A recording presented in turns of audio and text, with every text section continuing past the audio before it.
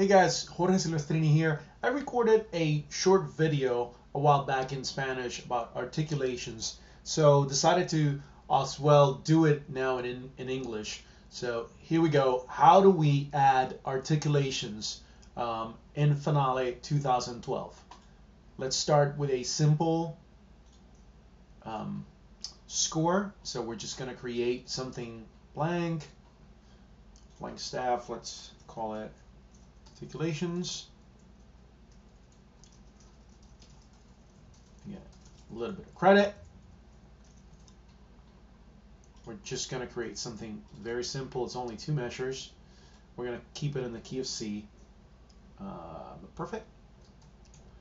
Just going to make this huge. Going to go, that was the score, and this is the part. So it doesn't matter where you are. I'm just going to go ahead and do it in the part. I'm going to write something very simple.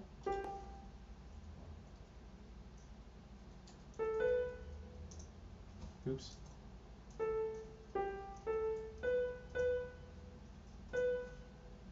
So pretty much we know what this is. We have our melody, whatever that is. And first thing is we're going to use the articulation tool. Duh. Nothing complicated about this. We just go grab it, double click on the note or click on the note, and we're going to get this box. And inside of this box, all the articulations are there. Okay, so if we're doing attacks, if we're doing short, bird's eye, everything is here. Parentheses, I mean all of them. Then if you're writing for brass, you have drops and certain other things. So to add one is as simple as selecting the one that you want, pressing select or return enter in your keyboard, or just click on it and done. And then once you've added one, you can go ahead and grab them and you can move them with your arrow keys. You can do whatever you want with them. You can also right click and then relink, and it will go back to where it is. So let's get into something else. Once we're typing the notes, this is another way of doing it. So let's say I've already finished typing the first measure, and now I'm going to type the second measure, and I know I wanted a quarter note there, and I wanted to make that one short. If you're using a bigger keyboard with the numeric keypad, you could just go ahead and grab on the numeric keypad the asterisk, press that, and in here you're going to see this waiting for input. It's actually waiting for me to tell it the shortcut. So if I know the shortcut for short is S, and I type S, it's going to write a dot. And that is very simple when you're entering your notes. Q, one more note, shortcut. If you don't know the shortcut, then all you got to do is press enter, and you're going to get the same box.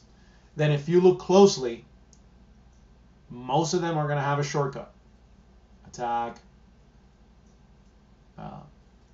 Most of them are going to have these letters, which are your shortcuts. So let's put Y. You cannot use the shortcut once you're in the box.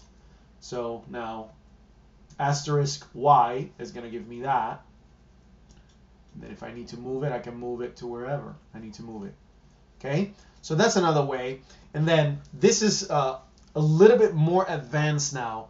If you are using your laptop, what you will need to do is